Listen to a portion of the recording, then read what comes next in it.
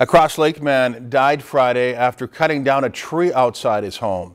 Paramedics pronounced 76-year-old Richard Becker dead at the scene. The only visible injuries on Becker were contusions to his head and stomach area, as well as a broken ankle. There were no indications he was cut by the chainsaw he had been using, and there was no debris on top of him.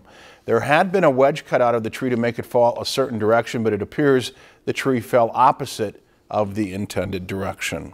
If you've enjoyed this segment of Lakeland News, please consider making a tax-deductible contribution to Lakeland Public Television.